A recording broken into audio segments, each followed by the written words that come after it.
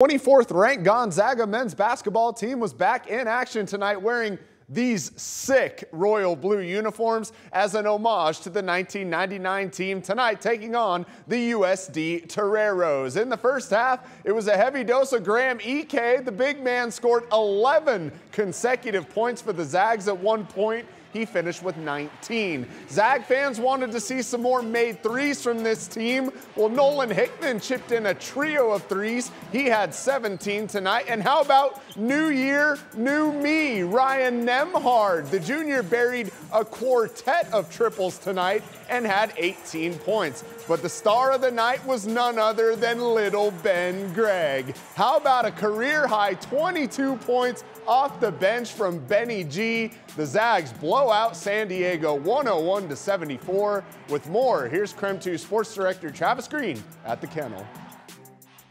Well, Andrew, conference play has come, and it appears Gonzaga's three-point woes have gone. The Bulldogs have shot over 40% in each of the first two conference games. It's the right time for them to be dropping, I'll tell you that. I mean, we got guys that are working at it every day, and people don't see that.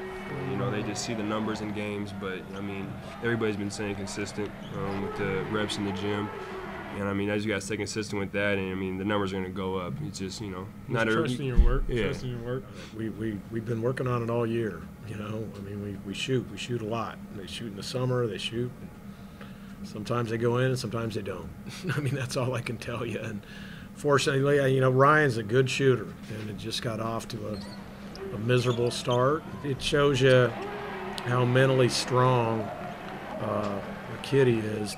He just powers through it and kept shooting, and I think that would have broke a lot of guys out there. Gonzaga now begins a three-game road stretch starting at Santa Clara on Thursday. The Bulldogs won't be back in the Kennel until the 25th against San Francisco. Reporting from the Kennel, Travis Green, KREM 2 Sports.